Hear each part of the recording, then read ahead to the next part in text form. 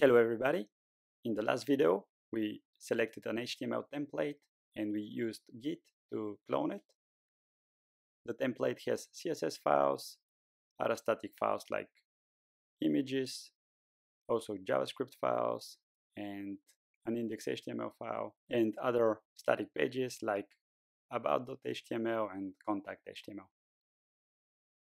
What we would do in this video is actually split this up into Laravel blade templates. For this, you would need some basic Laravel knowledge. If you don't have any previous knowledge of Laravel, I would recommend going through the Laravel Basics series that I would share a link to in the video description. Okay, and without further ado, let's get started. Okay, so the first thing that we need to do is go to the resources folder, then views, and here let's create a folder and let's call it layouts. This would hold our master layout, so let's go ahead and create a file. Let's call this master.blade.php. So here we would like to include elements that would be shared across our whole application. This would include things like the opening and closing HTML tags, also the body tag. We could also here add the head tag, so I would just copy the starting of the HTML file and paste it here. Then let's also copy the closing HTML and the closing body tags. Just copy that, go back to the master.blade.php file and paste it here. Okay, this looks good. Then what we need to do is to create a folder called partials, which would hold our partials like footer and navigation menu. So let's create the folder. Actually, let me zoom a little bit so you could see better. Okay, I think that's better. And then inside the folder, let's put nav.blade.php. This should be the file containing our navigation menu. If you go back to the index.html file and look for the nav menu, so here it is. I'll just copy that and paste it into the nav.blade.php that we just created. Then let's go ahead and create another file inside that partials folder called footer.blade.php.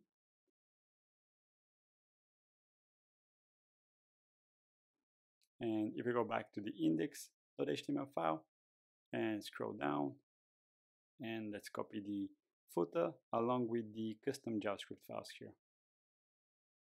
I'll just select it, copy it, and let's paste it in the footer.blade.php.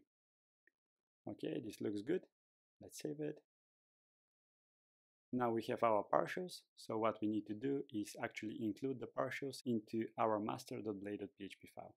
To do that, we just need to use add, then include, and inside the brackets, we just specify the name of the file that we want to include. First, we'll do this for the nav, and then we'll do the same thing for the footer. Okay, so far so good. Then let's yield our content. So this would be the actual content of each page. Okay, and with that we are ready with the main layout. Let's now go ahead and create a home.blade.php, which would basically be our index page. What I would need to do is just copy the whole thing from the footer all the way up to the navigation menu. So just select that and paste it inside the home.blade.php file. But before I do that, let's just make sure that we extend the master layout that we just created. To do that, we just need to type add extends and then followed by the name of the layout. Let's also create a section. And let's call this content, as this is what we specified in the main layout. Then inside the section, just paste the content that we've just copied from the index.html file and save it. Okay, now let's go ahead and prepare our route. What I'll do here is just for the home route, I'll change the view to home instead of welcome. Then save that, and let's go ahead and visit this in our browser. So just visit the IP directly. Okay, so the site is loading, but it looks like that the static files are not being loaded in terms of CSS files and images. Actually, if we open our web console, we should be able to see the 404 messages. Fixing that is pretty easy. What we need to do is actually use the asset function for all of the static files. So let's quickly go ahead and change that in our main layout. What we need to do is just put asset and then wrap these up into quotes.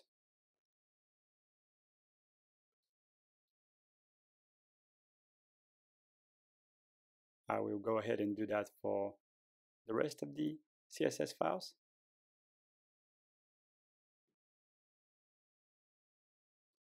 This is a good practice, as you would always know that your static files are loaded correctly. Okay, I'll just save this.